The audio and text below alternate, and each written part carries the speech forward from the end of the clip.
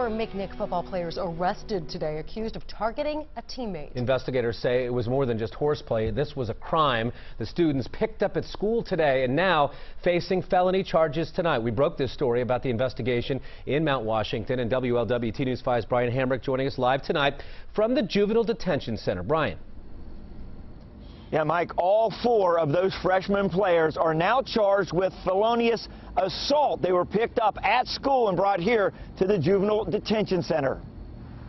What began in the locker room has ended in lockup as 4 freshman McNicholas High School football players find themselves behind bars today. The school sending out a letter saying, in part, based upon conversations with the Hamilton County Juvenile Prosecutor's Office, the Cincinnati Police Department has arrested 4 boys. This matter is now in the hands of the juvenile court system, and the judicial process has begun. Police are still sketchy on details, only that the charges stem from an incident October 9th. A police report describes what happened in just 2 sentences.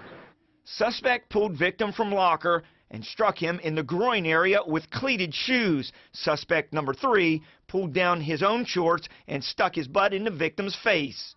After an investigation, police determined it rose to the level of felony assault. The students were kicked off the football team for at least the rest of the year and were suspended from school for 5 days. No one with the police, the prosecutor's office, or the school would appear on camera. No parents would speak with us either, but some did email us with comments like this.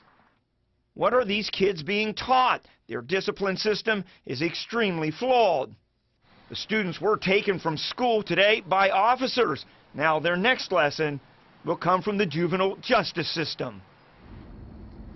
And all 4 of those boys were released to the custody of their parents. They have a hearing set for November 14th.